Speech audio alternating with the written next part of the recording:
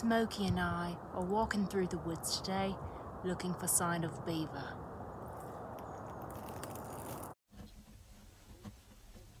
Shh, beavers are really hard to find. Did you know one single beaver can chop down one single medium-sized tree in one night alone? Wow, Park Ranger Hannah, that's one busy beaver. Yes, Smokey, you're right. Beavers chop down trees, not only for food, but also for building their shelters. Like all rodents, their teeth never stop growing. Therefore, chewing wood helps them keep their teeth sharp and prevents them from becoming too long.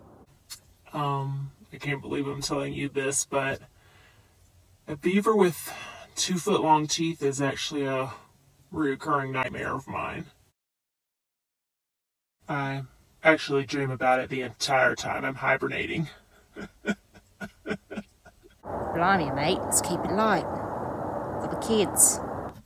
Oh, yeah. Well, you are really going to hate this next part. Why is that? Amazingly, a beaver's teeth naturally sharpen. How they do it is the front side of their teeth. It's really ugly orange, but it's very hard. The back side of their teeth is white, much softer material. So as they are eating the wood, the orange part stays, it's way more sturdy, but the back part kind of gets chipped away, therefore creating a very large rodent with a mouth full of knives.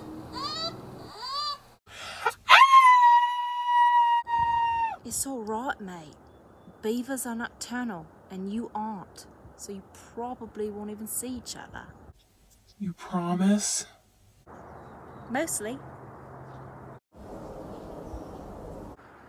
Anyway, back to our detective work. Crikey, look at that. It's a sign of beaver.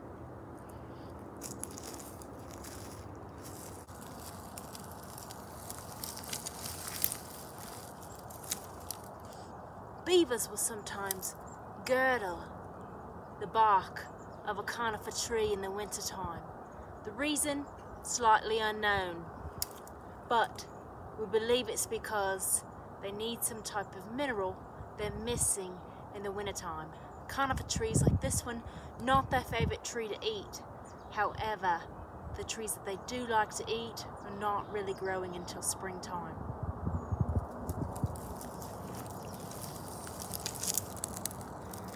Well, thanks, Park Ranger Hannah Irwin. I've learned more than I've ever wanted to know today about beavers.